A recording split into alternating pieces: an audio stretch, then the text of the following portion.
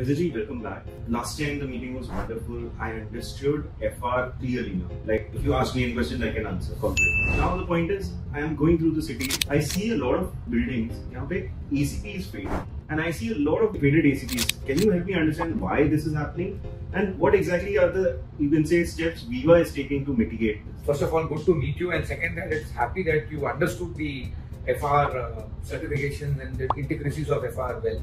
Now, the question which you asked me is very valid, that you are seeing ACP that is faded.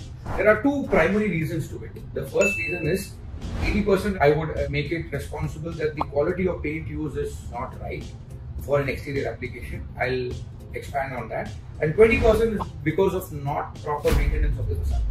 Let me give you a little bit history about how ACP came into India. So ACP came into India like 15 to 20 years ago.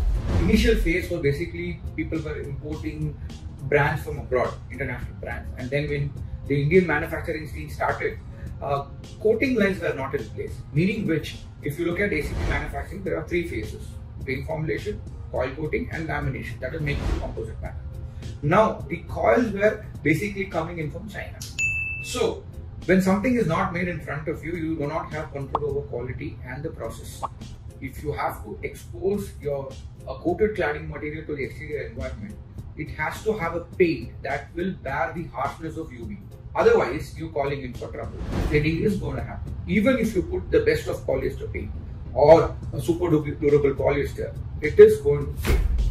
So what has to be done is the PVDF paint is what is required, or a Lumifon paint is required to be applied on the coil for it to take the harshness of the UV.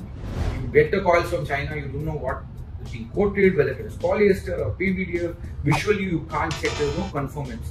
You just do the lamination and you install, and after 1 year you find that the ACP is fading. The second part, what Viva is doing towards it is that we've made the entire process of ACP manufacturing indigenous, in-house.